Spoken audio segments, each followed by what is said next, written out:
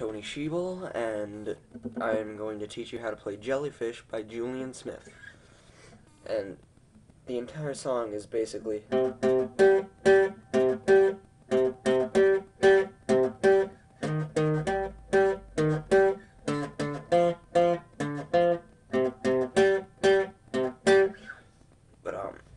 the way you play that, in the song he plays it finger-picked, but I don't know, I just like using my pick. I never liked finger-picking all that much.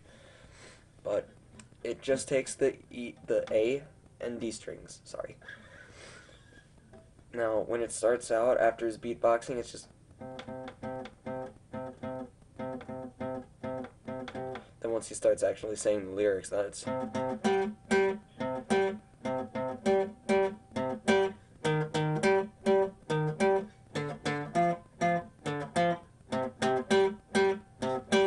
And the way that's played, if you can't guess by ear, is, it's basically all 3rd, 5, and 6.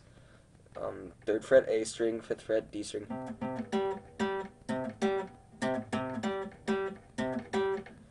Then you move up to 6th fret A string, keep it on the 5th fret D string. Then switch to 5-3.